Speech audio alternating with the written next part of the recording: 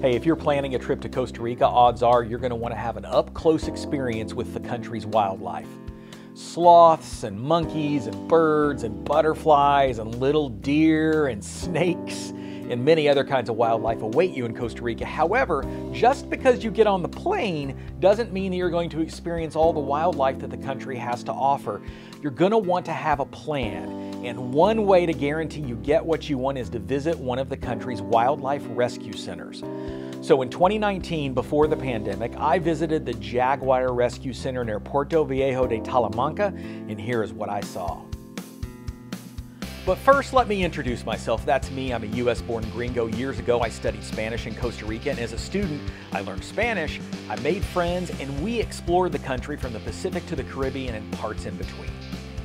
So this is my buddy Jose Pablo. He's a Tico from the town of Barba de Heredia. He's my frequent wingman, providing deep local knowledge as we explore the country together, enjoying the wildlife and the beaches and the rainforests and the volcanoes, and you get the picture. Hey, if you enjoyed this video, please give it a like, subscribe, and ring the bell to get notified when we publish new videos. You can also read about Costa Rica at CostaRicaTravel.tips.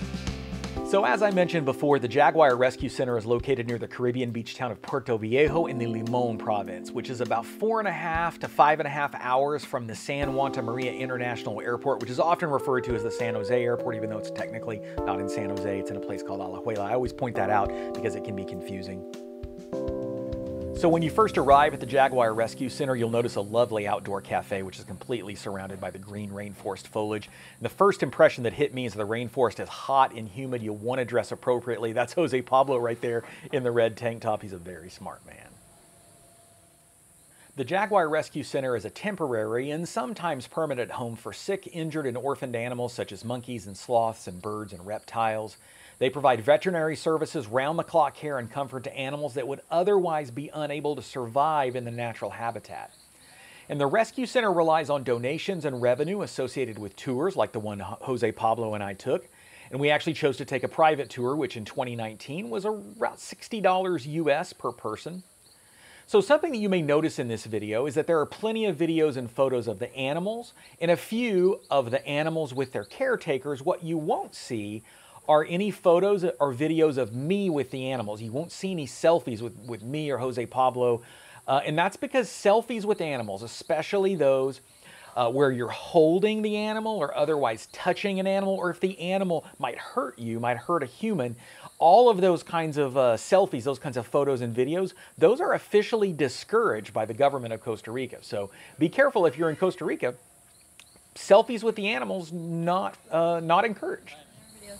This is our volunteer tour guide, Ivy, from the U.S. state of Texas. Jaguar Rescue Center. Thank you for being here. I don't know if you've really looked anything up about us, but every time you buy a ticket, it's a donation for us. So thank you very much. We're not really funded by the government or anything, so more than anything, when people come through, you buy a ticket, you get a little bit of a glimpse into what we're doing here, but that's for us, it's a lot in return. We get to build new enclosures, we get to buy medications, buy food, accept new animals. Thank you so much. So you can actually see Chow over there. You see him with his...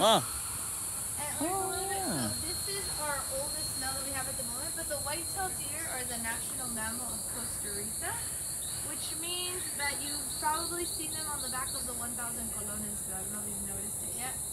So even though this is the national mammal of this country, they are actually endangered, which means people still try to hunt them. We have two in here that are permanent residents, and we'll probably run into one. Her name is Chai. And she likes to go up to people and lick them. So she tries that, don't freak out. Not really, not humanized. She's probably going to go and hide over there. But this is Chai. So these are the white-tailed deer that I was just talking about. Now you can see how short they are. Yeah. These two, since they can't be released, we basically let them go wherever they feel like it. But she has what's basically be like a sodium deficiency, which means she's constantly seeking things to lick. Yeah. So you'll catch her licking things over here, like the poles, the trees, the pebbles. But when we sweat as well, she'll come up to us and start licking us, and that's where that problem arose from. Yeah. And there's always that risk of, if we release her, even though she's physically well enough to be released, if she goes up to the wrong person to try and lick them, that can be a problem. Yeah. So we can find her weirdness to here. She can go wherever she feels like it, but she just won't be released. Saguti. You see, this is, they always are around here stealing from, and they chase each other too. That's awesome. Point along the way you're really liking an animal and you say, hey, I want to spend an extra 5 minutes there, it's perfectly Okay. fine. Thank you. So this is Diabolino. This is another one Oh of my our gosh. permanent residents. And I'm going to show you a mix of permanent and the ones that we're going to be releasing. And don't worry, I'll give you all the information for them. Awesome. But do you want to try and guess what type of species? Yeah, cougars. And then you have ocelots, jaguarundis, margays, and oncillas. So this is the second smallest species. This is about as big as they get. So even though it is illegal to have any type of wild animal as a pet here, it happens still because we have some that came in as pets. But for a lot of animals, because they look very similar to ocelots, but they're usually up higher in the trees. They're trying to catch birds, lizards.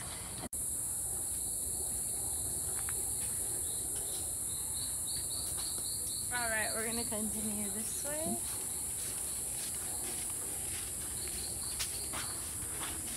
So I want to show you something cool. All of these are red-eyed tree frog eggs that have all been laid, I kid you not, within the past like 24 hours after it started to rain. Because I did a tour yesterday and I didn't see these. There's some over there.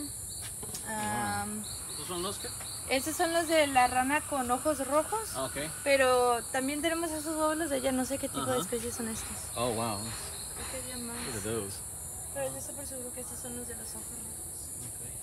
Look at these are almost becoming their little tadpole selves, and once they're ready to, or once they're getting ready to hatch, you'll start to see the actual bodies inside, and you'll see them start to move around as well.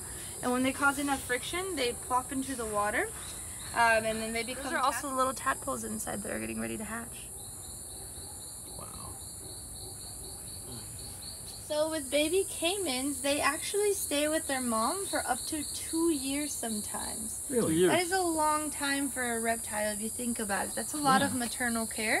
It really is. But if you think about it too, at this size, they're easily going to be prey for, say, an ocelot or a large bird, even a raccoon. So that's why mom is still with them. She's protecting them, basically. While they're here, we give them fish for them to be able to start learning how to hunt on their own because, like I said, mom's protecting them, not feeding them as often, so we want them to do the same thing. But these babies were brought to us from a tilapia farm. So there was a guy who said the mom and the babies found the tilapia lottery and were eating all his tilapia. That's the difference between caimans and crocodiles, or one of them. Crocodiles are oftentimes going to lay with their heads flat, even on the ground, whereas these will say they're usually with their head sticking up a little bit. And they'll look like little statues. They do look like little statues. That's hilarious. He's got this guy right here. This has got his head. He's got his eyeballs out of the water, and that's it. That's hilarious. So these are ambush predators, the caimans and the crocodiles, which means they basically just wait patiently until prey gets close enough.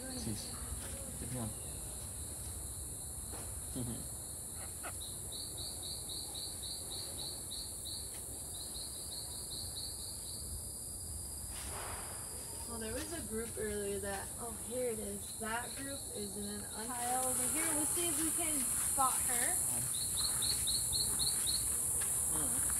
So, we saw Bancha earlier, remember?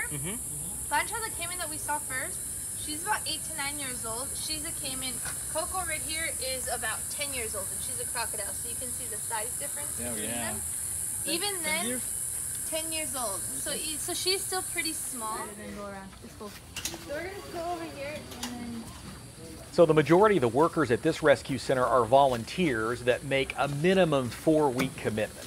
If you want information about how you could become a volunteer, you can visit the website at jaguarrescue.foundation. So we're going to talk about our spider monkeys. We have 3 of them here. We have Nerea. We have Paco, who's hiding on the blanket over there, and then we have Gigi in the end. Do you know what type of species this is? I just said it. I think I might have just said it. You said chimpanzee, right? I didn't say Spider chimpanzee. monkey. Spider monkey, yes. This is going to be the largest monkey in Costa Rica. ¿Me permite andar más cerca? So the ones that we have currently, we're in the process of introducing them to each other. With any type of larger primate, there's always that chance of aggression. So you can't just throw them in with each other and expect them to be best friends right away. So what we do first is we allow them to get visually acquainted with each each other, and then we can start to open the doors between them. Sure. But all of them arrived pretty recently. Paco has met Gigi, and Okay. Paco has met Nerea, but the ones with the twins haven't met each other. So these two right here were pets, and they've just arrived, and they cannot be released. So this doesn't mean that anytime a monkey comes in as a pet that it's impossible to release them. Sure. We called javelinas up north. They will usually grow these big teeth. As you can see, she's not aggressive. Yeah. This is because she is from a petting zoo, which means people would go in, pay, and Okay. touch these Yeah. animals. Yeah. In the wild, if you see a colored peccary, don't try to approach them at all because they're really aggressive. Yeah, What is she doing? This is how they claim their territory, Oh. like on trees, but she does it to people instead. Yeah. And now I don't know if you can smell it. It smells like onion. Okay. That's her putting her like scent glands on me. She's gonna go her own way. But yeah, because she was from a petting zoo, that's why she's used to people approaching her. Otherwise, that's not normal behavior for an animal like this, and that is. It also sucks because if she wasn't humanized, there's a higher chance of her being able to be released. Yeah. The other thing though is we still are on a very specialized diet with her. It has to be the right size, the right texture, otherwise it's too difficult for her to eat. So those are the two main reasons why so far she's a permanent resident. She stays wherever. Precious. That's my favorite animal in the entire country.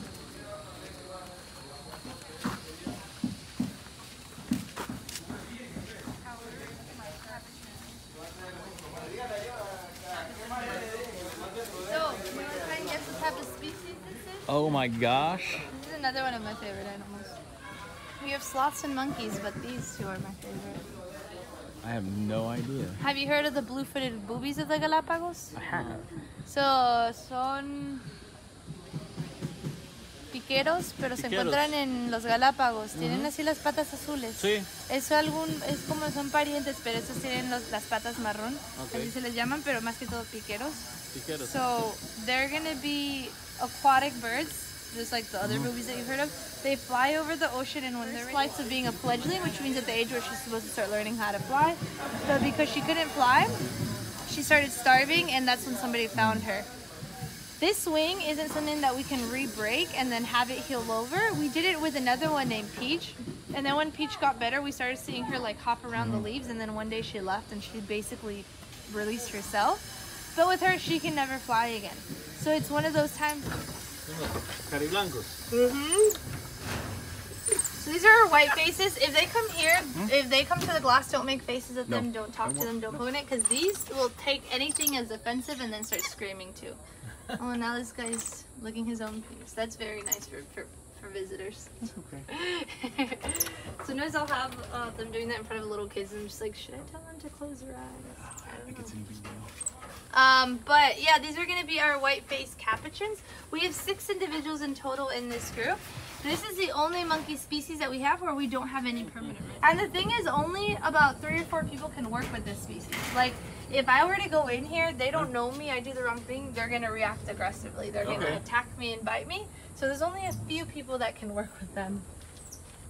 See, this guy's just playing with that rope. He's just been... It's like my cat.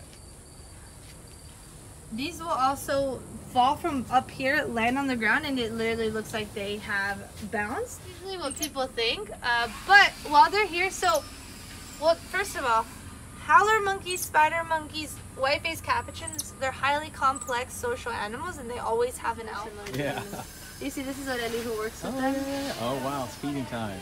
She has to have so much patience working with them. That's what I always say, because they come up to her, pull her hair, put their fingers in her mouth, and everything.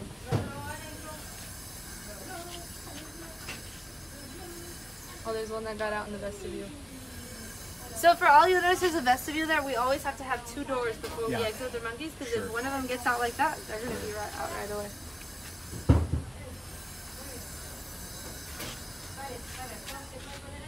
¿Dónde vas a poner la rama?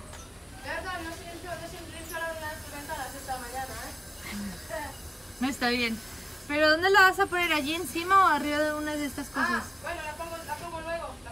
No te preocupes. No, está bien. No te preocupes, nosotros podemos ver.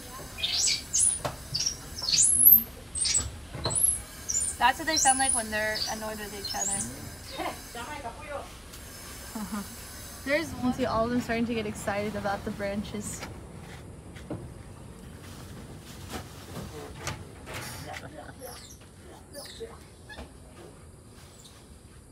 So this is a girl who's telling me about gets pink eye all the time. Oh yeah.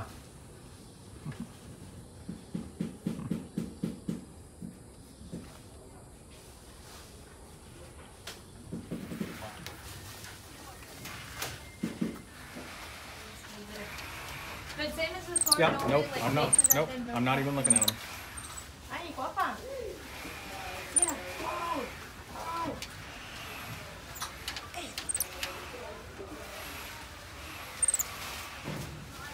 Did you ever watch Friends? Yes, and I know. So Ross had a monkey, right? Yeah, with Marcel. That's Yes. the same species. But do you recall Marcel ended up at a zoo because he became too much to handle? Okay. That's basically, it's accurate. That's usually what happens with people who have them as pets because they have so much energy. Imagine having an animal like this in your home. I couldn't imagine. No, they wouldn't like it. They're such social animals. They need to be socializing with other individuals. They need to be like playing with each other.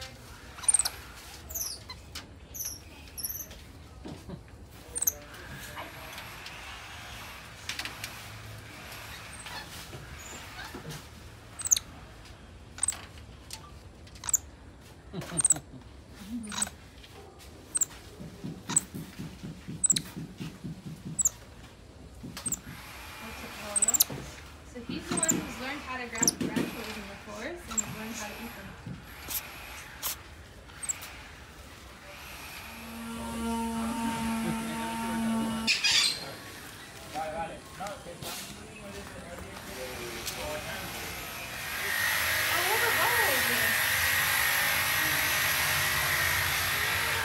So they're usually found in most places in the States, from up north in Canada all the way south into Argentina. Yep. This has one of the largest distributions for a snake on the planet. This is another snake that people are really scared of and oftentimes try to get rid of. Oh, he's looking at me today. But for most snakes, the golden rule is if you don't bother them, they don't bother you, right? They don't have enough energy to just attack you for no reason. This is going to be the one snake where even if I were to step right next to it, they're going to see that as a threat and automatically strike at people. So about 1/3 of all hospitalizations in Costa Rica each year are from this snake right here. At one point there was an 80% fatality rate, but now it basically you can get yourself to any major hospital, you're pretty much fine. You have about 6 hours.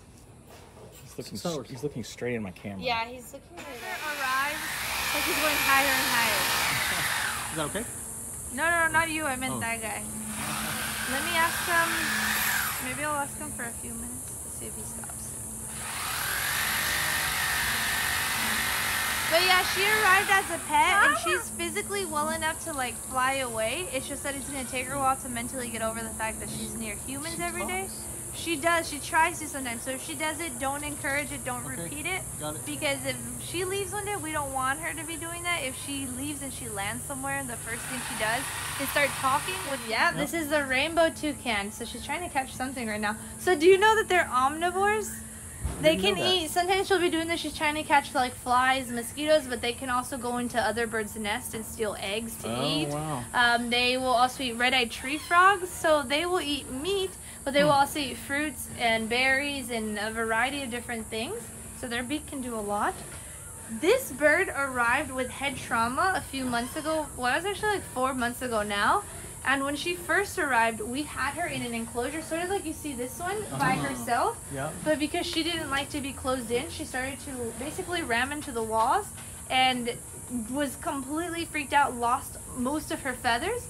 So instead of having her in an enclosure, she comes out with these two every day. She can practice hopping around, and it's allowed her to get her feathers to grow back.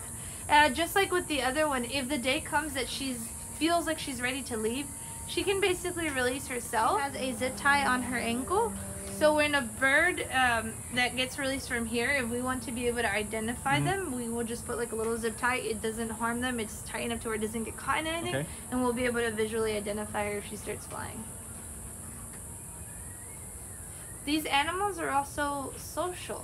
So they're not solitary, which means the day that she leaves, the day that this one leaves, they're gonna have to find a group to join and a partner, and it'll usually be groups of like between 4 and 6 individuals or so.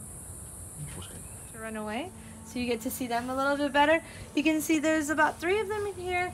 There's one up high here. Okay. There's gonna be one in there, and it looks like there's one all the way at the top. Okay. So I'm gonna get over here just to talk to you about them and Great. get out of the way.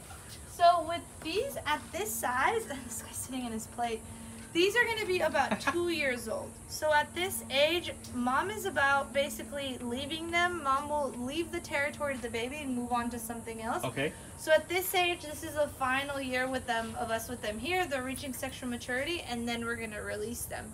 And you can see that now they're starting to spread out. So when they're babies, because they naturally don't have mom here, a lot of times they'll cuddle with each other. But as they get older, they'll start to need space from each other, and these are starting to figure that out. This one's over here, this one's over there. They're spreading out. There's one on that branch over there. They're starting to spread out.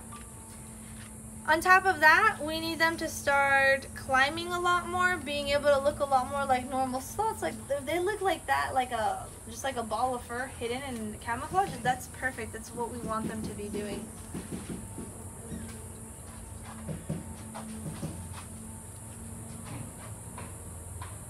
So when we release these individuals, we will build what would be called a sloth tower. It's going to look very similar to this, smaller, but it's going to be up pretty high in a tree canopy. And that way, once we are ready to release them, we just have to open the windows, connect ropes to the tree canopies, and then the sloths can basically crawl in and out for as long as they'd like. Generally, they'll do this for an average of about 3 to 4 weeks. Wow. And when we see that they've all exited for the last time, we shut the windows and they've officially become wild They're animals. wild. And that's when it's officially their release. Something really special is that the last group that we released about 4 months ago, we put radio tracking collars on them. And that's the first time that we've been able to do that. So somebody goes out every day at 11:30 a.m., goes out and tracks them and sees how much have they moved overnight, how big is their territory, what kind of activity are they partaking in. So they love hibiscus. This is amazing. I'm so sorry. This is just... No, it's fine. Monkeys, sloths, howler monkeys. Humans also like hibiscus. We make teas out of it. Yeah. But yeah, we did put the tracking collars, and this girl Becky goes out every day and she tracks these sloths, and she'll do it for 2 years. Tres. ¿Cómo que 3? ¿Que si hay 3 adentro? Sí. Están todos tirados. Todos dormidos. ¿Cuánto duermen durante el día? Como el promedio es como unas 10 a 15 horas, algo así. Normalmente como unas 12 horas, pero todos piensan que porque les llaman perezosos, tienen pereza, duermen 22 horas al día, pero no es verdad. O sea, duermen durante el día porque son nocturnos y en la noche son muy activos. En la noche, si uno vendría en la noche, pueden ver que van a andar moviéndose todos por aquí. Pero Bueno, si durante el día duermen. I think it's interesting that this animal has no problem like approaching me, looking at me, like no. So the thing is that they have terrible vision. Oh. They can smell really well, and that's why you see him always putting his nose to things. But their eyes are so small, they can see in color, but visually everything is going to be super blurry for them. Interesting. So Okay. that's why. Another thing is that it's really important for us not to be touching them because that stresses them out. Sure. Whereas if we're sort of by them, they can't really sense us. That's not going to be as stressful as touches. So touch is going to be the worst thing for sloths because they don't like us. We look like predators. Yeah. But as long as we're feeding them, we're not messing with them, we're giving them what they need to grow, then they're Floki was born with 1 nail on each one of his limbs. Oh gosh. So this is a genetic mutation, and we're pretty sure that's why his mom abandoned him. Yeah. So he was found on the ground as a baby. He has grown to be basically like any other sloth. He can get around. His favorite spot is up in that corner. But every once in a while, he does end up with like blisters on his hands from more weight on just 1 nail. Yeah, and because they look like they're always smiling. Yes. But that's not a real smile. That's just their natural face. Yeah. So people always want to Attribute. human characteristics to animals, and so they think, oh, it's smiling, it wants to give me a hug, but they don't. It's like the koalas and all those other animals that... This reflex of grabbing onto things. Like if you stay close enough, they might actually put their arms out to try and grab you. It's not because they want affection, it's just a reflex for them to constantly be latching onto things. They have modified arm tendons, so whereas if we were to hang like this, we'd last, what, like 2 seconds? Their tendons are evolved to where that is a natural, comfortable position. They feel more comfortable hanging like that than they do anything else. They can give birth hanging upside down. They've been known to die and continue hanging for hours afterwards. Now they're all safely back inside here, so I'm going to show you all the baby monkeys. Hey guys. So, this is going to be our monkey kindergarten. So at least that's what I like to call it. It's hilarious. So whenever our monkeys arrive to our center, as babies, they spend the first year in here. They're learning how to use their muscles, they're learning how to use their tails. And then the juvenile group, which I'll show you in a moment, those are the ones that go out to the forest every day. These can't go out to the forest yet because we're still giving them milk, right? We're still giving them vitamins. Some of them are still in treatment. So they spend their day here at our center. Do you want to try and guess what type of species this is? Is this the capuchin? No, this is spider monkey. Spider monkey. Yeah, good job. So for size reference, she is about 2 months old. And then the one that just jumped, he's just turned a year old. Okay. So spiders are really big compared to howler monkeys, even from a young age. Rico right here at the very top, you'll notice that he doesn't use one of his arms very much. Okay. He arrived to us, he fell from his mom, landed on this bad shoulder, and he's had surgeries on it twice. To this day does not use that arm very much, but you can see he's using his tail. You can see he can climb, so he's still gonna get released, you know, as long as he otherwise grows healthy and strong, we're gonna plan to release him. Sansa right here, her mom was fighting another spider monkey, and the other spider monkey grabbed her and threw her on the ground. We went back to try and see if we could do any sort of reunion, and it didn't work, so we're raising her. We have Rafiki, who's all the way on the other side, who's climbing on his own. I see that, yeah. His mom was electrocuted, she died, and now we're raising him.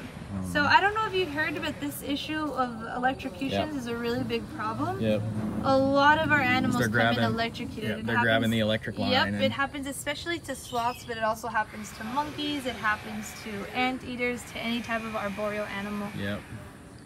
Hey, what's the species of this one on the very bottom that's just kind of like hanging on? This one right here? No, over here on the left. It's just kind of hanging on. You know what? Everybody always asks me that. I bet did they really? Do people make that joke? Do people make that joke a lot? Oh. It's so endearing, it's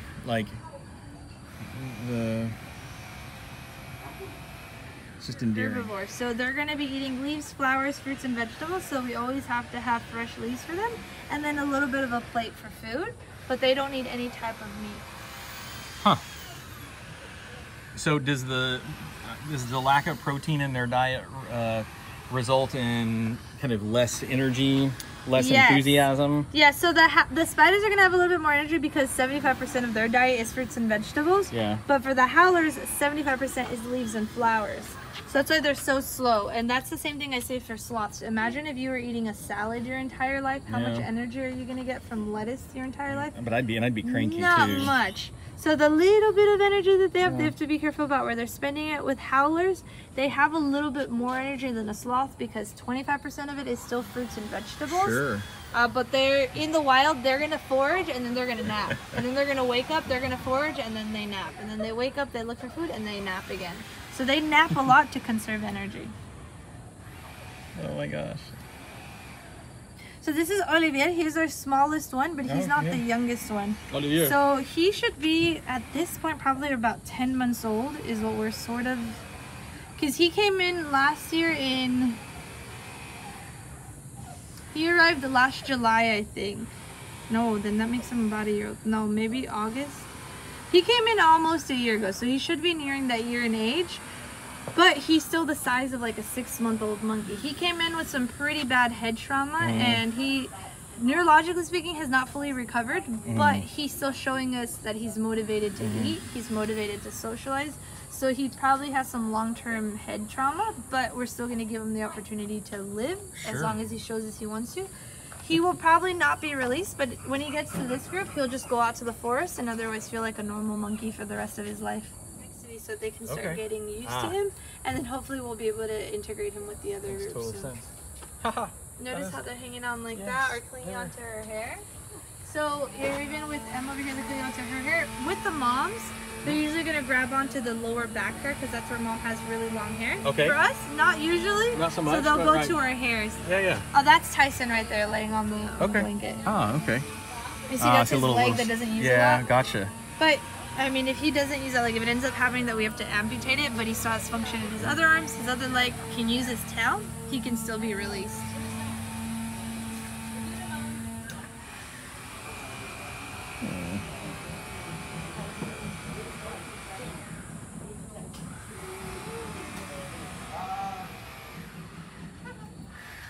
See, he's climbing without his other leg, so he's learning too. This one. Yeah, you saw that? He's the one who was attacked by a dog. Okay. He also lost part of his vision on one eye, and then you can see his scrapes on his back. Okay. Yeah, I see that. So he's still a ways away from being able to be released. So check out this volunteer. Look at her head. Look at the very top of her head. See if you notice. It looks like she's got a ponytail up tight. But nope, that's not a ponytail. That is a monkey on her head. Look at that.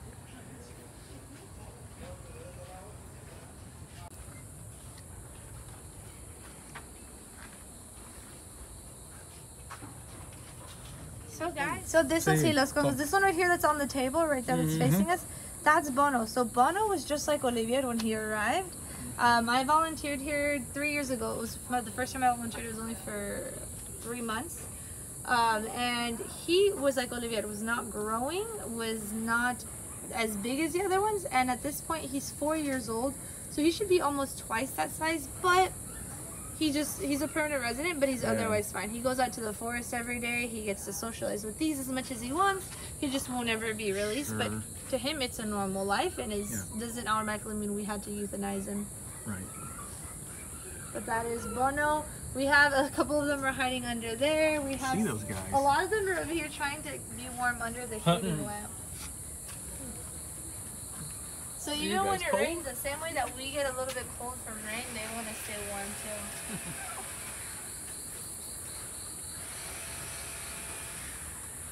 So these are. So that's it. That's the Jaguar Rescue Center near Puerto Viejo in Costa Rica. So the Rescue Center's website is jaguarrescue.foundation. They offer many ways to support their work, including taking a tour like we did. Also would invite you to please take a minute to subscribe to our channel, ring the bell, give us a like, and tell me which animal you like best or which animal you're most interested in seeing in Costa Rica. Tell me all about that in the comments if you would. Also, our website is costaricatravel.tips. We offer all kinds of great information for the traveler or someone who's interested in traveling or spending some time in Costa Rica. Until next time, I'm Chief Frijo Jones. Nos vemos la próxima vez. Pura vida.